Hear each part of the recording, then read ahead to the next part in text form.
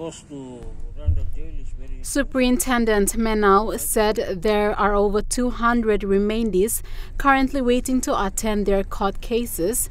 As such, the prison is currently overcrowded and causing many inconvenience. To address the situation that confronted in jails, most of the situations that we face are from remandees.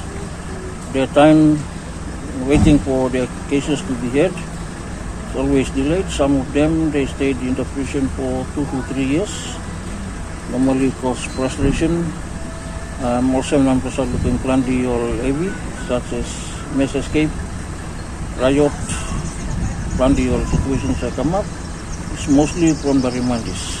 He said there was only one court second last year, and for this reason, many of the remandees are still waiting in prison, and it is costing the prison a lot of money to cater for them. And by reducing more pressure, the situations we have in the prison.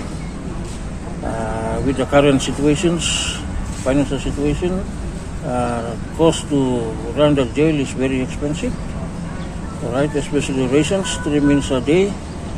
For Boram, it's almost 65,000 to 70,000 to feed prisoners for 1 month. So this is very expensive.